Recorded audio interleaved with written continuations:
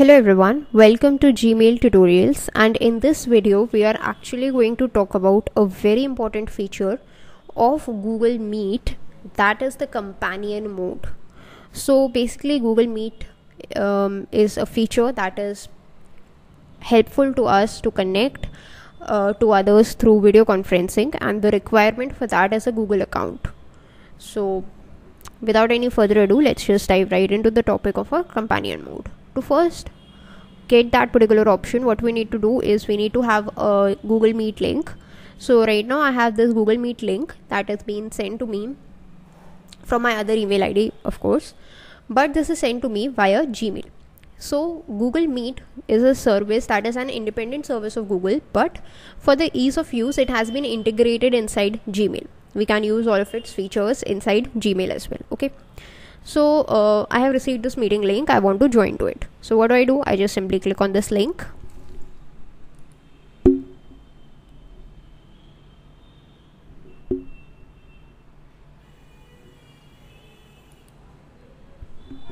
And I'll able to join into it. Okay, so before joining I will see a bunch of options here, and one such option is a companion mode. So what is this companion mode option? Let's just click into it and see. Okay, so this is actually giving us information about the companion mode.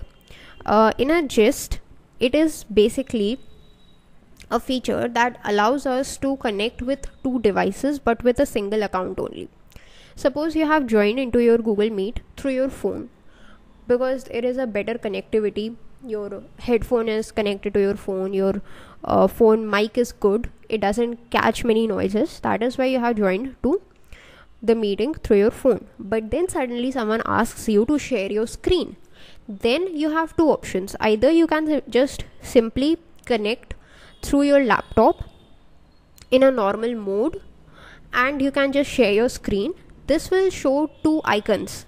That means you would be joined from two different devices and your name would be listed two times in the participants list. So this is the participants list, looks like this, and your name would be listed two times if you are joining from two different devices. But with the help of a companion mode, what happens is in front of your name a companion mode like this is written.